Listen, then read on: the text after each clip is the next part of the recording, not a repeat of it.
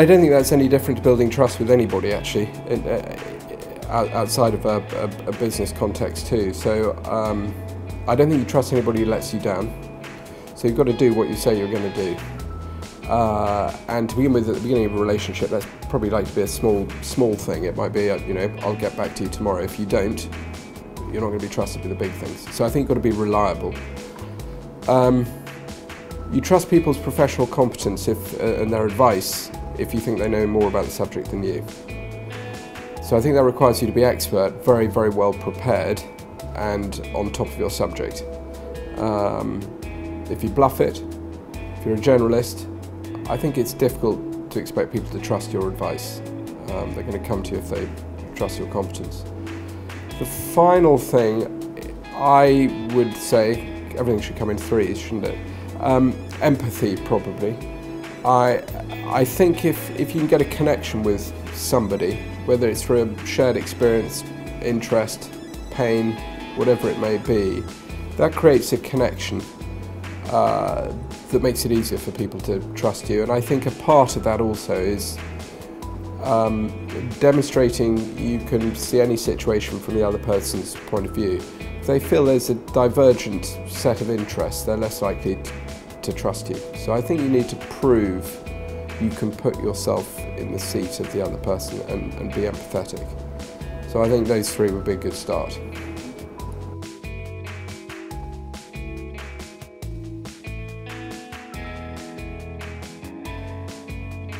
Very interesting subject because everybody's sort of wrestling with, and I think it's as much the pace of change as the new technology that's enabling that. And of course it's pretty critical to the assessments that we're making too.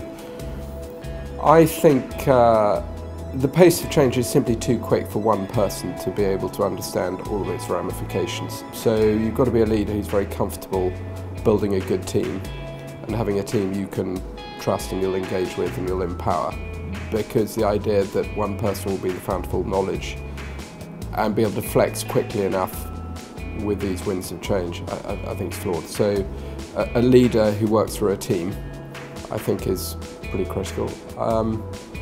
If old style leadership tend to respect, you know, oak trees, you know, powerful, strong, rigid leadership, whatever happens, stand firm, keep true. I think the modern world requires much more flexibility. You know, more willows than oaks, if you like, because the winds of change are so strong. An oak tree can crack.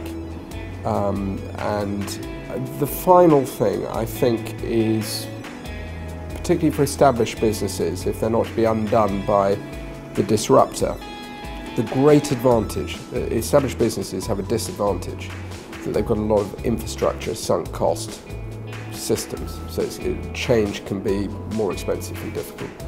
But what they should have is a very strong understanding of their client.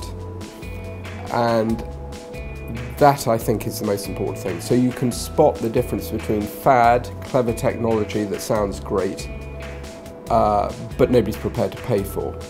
You know, it's applying technology in a way that people value. So the knowledge of your client is the most important thing. That is more important than AI knowledge, technical knowledge, because you can use those things to deliver on behalf of your client.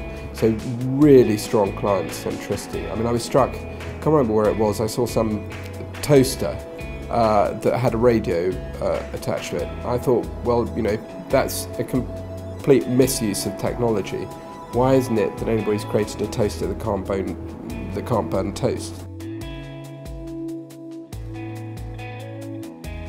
I miss Freshers Week because I was on a honeymoon. That was quite memorable. But no, I think the bit that I enjoyed most was the economics. It was particularly well taught when I was there, and you know, it moved into the sort of areas of game theory and behavioural economics too. And I think economics really is the science, the physics behind business, and that gave pause to reflect, and some really simple old economic truths that still hold true and people so often forget.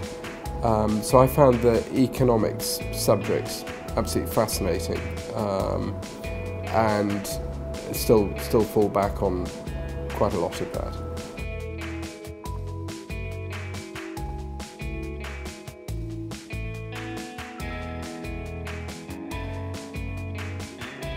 Well, I mean, it's a great honour. It's sort of humbling. I think the thing the chord it struck with me is actually how lucky I am. You know, lucky to have been presented with the opportunities that I have been, that have led to being here. Lucky to work with the people I work with that have, you know, helped us do what we do. So I think lucky. I'm lucky.